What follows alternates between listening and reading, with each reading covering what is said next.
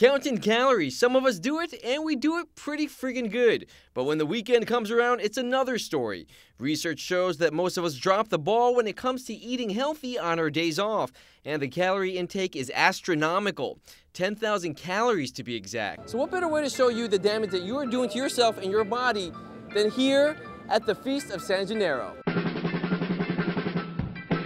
According to what I understand, there's no calories in anything that we eat. Yeah, okay, that's right. On that note, I'll have everything on this side of the counter. When the weekend comes, everything goes out the window.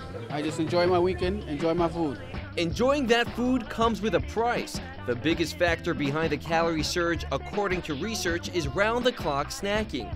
Whether it's an Oreo or some chips, it all adds up. Here's some food for thought. If you plan on hitting the San Gennaro Fest this weekend, an average-sized cannoli packs 400 calories.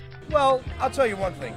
I mean, when you grab a cannoli and you start to lift it up, you do this 10 times before you take a bite, you'll have biceps like mine. That was your fitness minute with William Cannoli, ladies and gentlemen.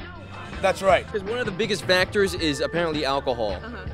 Do you like to toss a few back, Jessica? Does Jessica like to toss a few back? I wouldn't be her friend otherwise. Alcohol is public enemy #1 when it comes to calorie intake.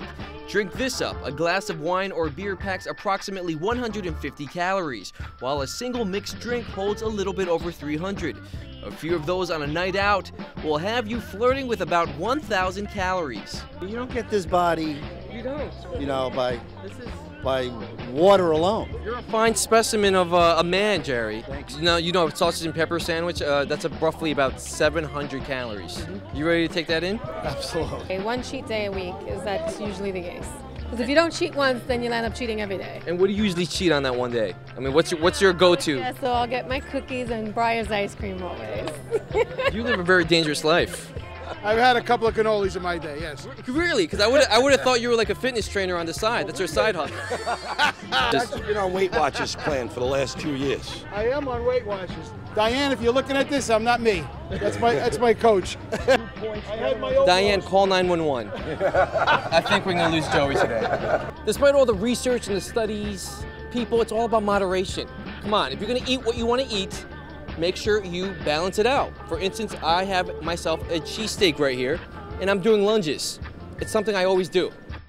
I'm Ramos. 5th Avenue.